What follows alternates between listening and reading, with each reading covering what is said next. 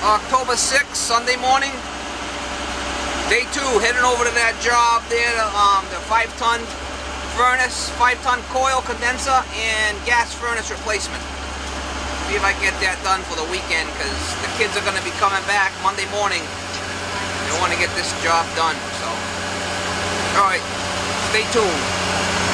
I'm going to remove this unit here. And, either run up here, probably run up over here, get down below this unit, and then turn it into the condenser. I'm going to check it out.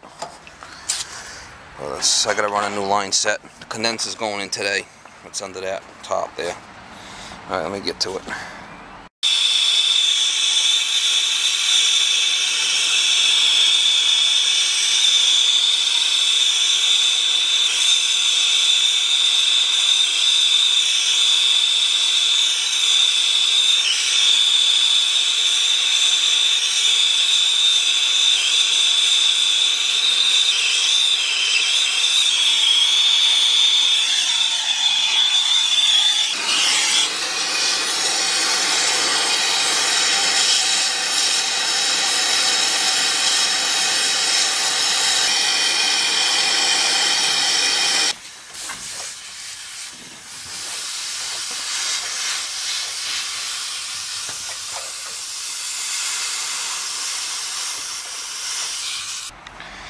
Alright guys, I got my refrigerant lines all run. What I did was, you can see this soffit here. I wanted to go in the corner over there and up, but I can't because there's all kinds of wires and stuff. And what I had to do is, this on the other side of this wall here, there was a drop ceiling. So I was able to take the drop ceiling out, cut the furring out, get right up inside this soffit here. Okay, I was able to drill this hole, stick this pipe up almost against the ceiling, almost against the roof, couple inches below the roof, and then the line from upstairs came all the way over, and I was able to solder a joint right up in the ceiling from the other side of this wall on a ladder. The 7/8 and the 3/8. There's an elbow right up on top, so that looks good. I'm gonna put this thing inside a downspout now, and it's gonna cover it right up. That's what I had to do there. Now I'm doing a tightness test on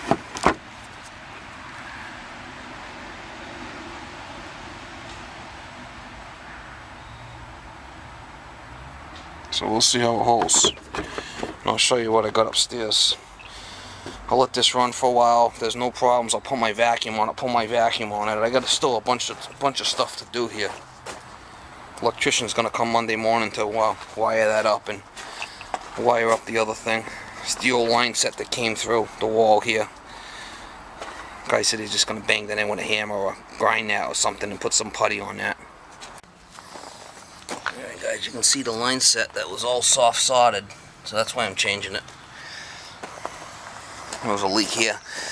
Couldn't find the leak, so put it on a nice little pad on top of that. So it's gonna work out okay.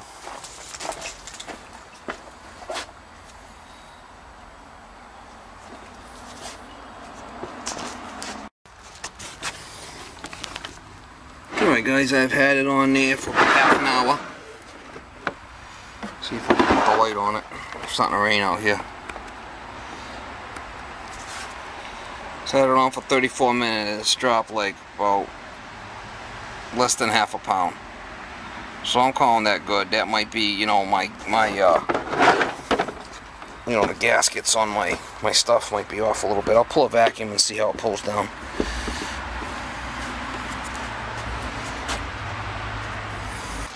Alright guys, I don't know if you can see my blue hose here, but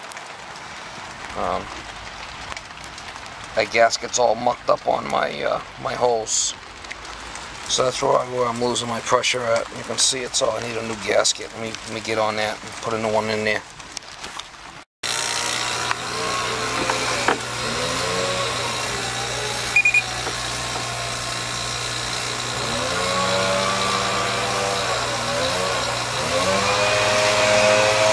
And 29 microns, that's good.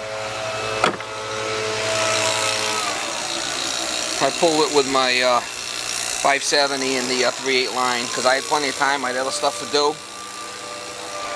I got this in a downspout. So it just basically looks like a, you know, a rain gutter coming down. Covers up nice.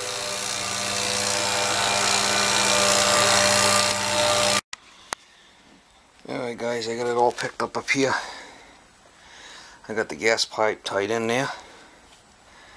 I just have to come back for the vent in the morning. The B vent. Got my refrigerant lines all tied in, and I got my dryer up here. I like to put them up in the attic if possible. My condensate line tied in, that little, if I ever want to check it for the vent. I got a couple of float switches here. You know, the only thing about this coil I don't like is it comes off on a 45 off the bottom.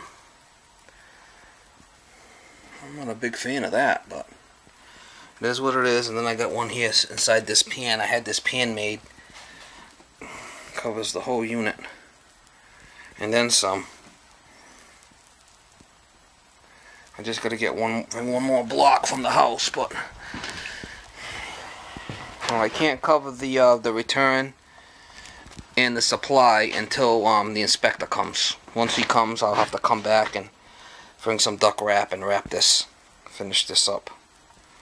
That's pretty much it. I'm just picking up Sunday night, probably about 3 o'clock on a Sunday night. I work Saturday and Sunday on this job. The only thing I have to come back on is that put that B vent in there, and I just gotta go with a 3x6 increaser and then a B vent adapter, and I'll go right inside that pipe. This thing's adjustable if I need any adjustment on it, this collar, but I think it's gonna be perfect.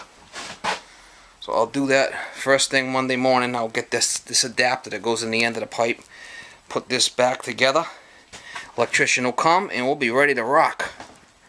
Alright guys, I appreciate you watching, and maybe I'll do another video on the startup on it. I know the returns are really short. I talked to the guy about it already. He's got three 12-inch returns flex. It's not enough. I need another 16-inch, but I got room to tie it in. I already got a spot where I'm going to run it. So it is around here. Everybody cuts the returns way down. Then we got no suction pressure. So that's a problem. I gave him a price on changing the condensing unit, the A coil, and the furnace, running new refrigerant lines. As far as all the ductwork that's existing, that's going to be extra if I got to modify that. Alright guys, I got my little extension that I put on the trailer hitch to carry the condensing unit. I got it all strapped down. Well, that thing's good for like 500-600 pounds, so I'm good with that. I'm not going that far anyway. And I got the rest of the job on the inside, the old stuff. So I'm all done with this job, and I'm heading home.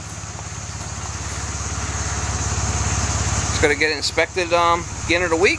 Once the electrician hooks up the stuff, then I can wrap that duct, and I'll be good. And I'll talk to the homeowner about, you know, increasing that return size. Alright guys, thanks for watching.